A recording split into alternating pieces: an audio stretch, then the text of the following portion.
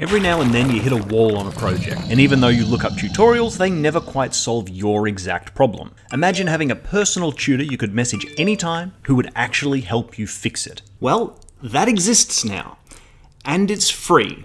Stick around and I'll show you how you can start using it today. This is Google's AI Studio, powered by their Gemini AI. It allows you to record your screen while the AI guides you like a personal tutor. Now, I'm using it for Blender, but it supports many other software too, like Photoshop or Excel. All you need is a Google account to access it. There will be a link in the description for anybody who wants to try it out for themselves. Google AI Studio is a mouthful, so I'm calling it Puck, after the voice setting. Let's see if Puck is good enough to teach one of my videos. Hello again, can you see my screen? Yes, I can see your screen. It appears you have a 3D model of an eyeball monster in Blender. Is there anything specific you'd like to discuss about it? Yes, I have some textures that I'd like to add to it. How do I do that? To add textures in Blender, you'll need to use the Shading tab. First, switch to the Shading tab at the top of the screen. Then, select your eyeball monster. You should see a node editor at the bottom. Do you see a node called Principled BSDF? Let's try adding the texture node directly. Can you press Shift+A, and then in the search menu, type Image Texture, and click on it when it appears. Now drag a connection from the color output of the image texture node to the base color input of the Principled BSDF node. Then click Open in the image texture node and choose the texture file you want to use. Do you see the texture appearing on your model? Awesome, it looks like the texture has been successfully applied. So this raises some interesting questions.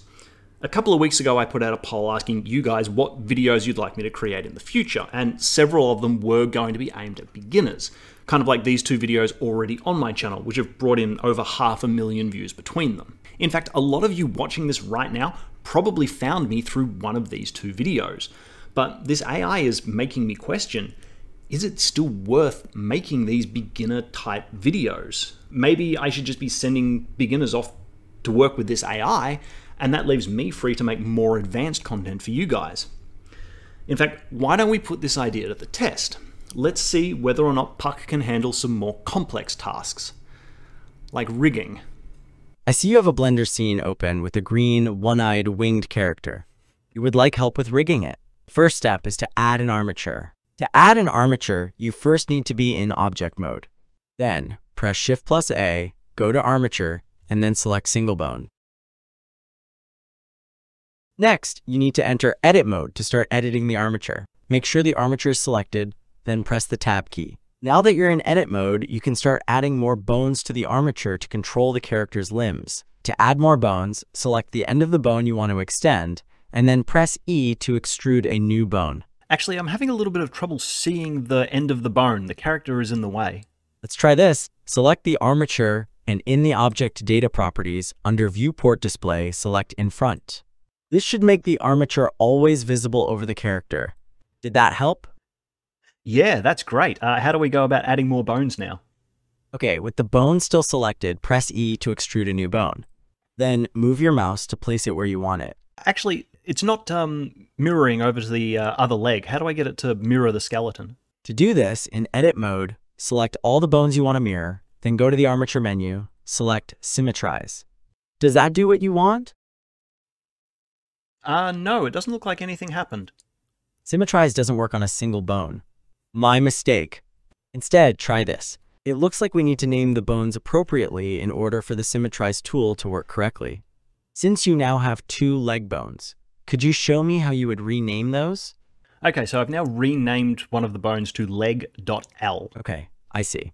It's important to name bones with a .l or .r to indicate whether they belong to the left or right side of the character, so that mirroring works correctly. Now, can you rename the other leg bone to leg cure?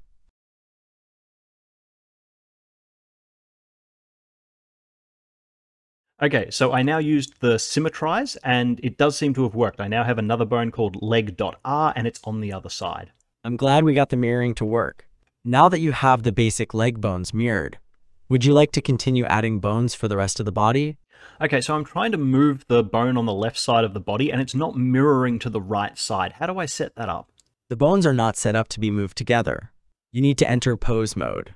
Do you know how to enter pose mode? All right, I think we're going to call it there. So the AI was amazing at the basic stuff, but very quickly fell apart with more complex topics. Still, Puck knows enough to be genuinely helpful, and I think its knowledge of more common programs like Microsoft Office is going to be even better. There has never been a better time to learn 3D, or any software for that matter.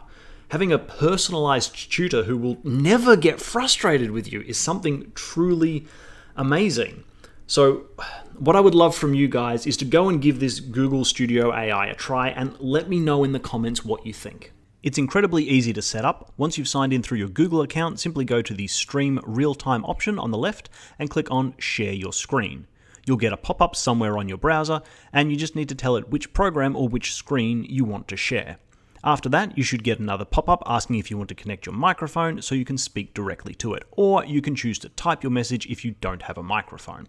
If you could spare a minute or two and go and fill out my poll and let me know which tutorials you think are still even worth making, or which ones you think I should make instead. Your feedback will genuinely shape where this channel goes over the next couple of years.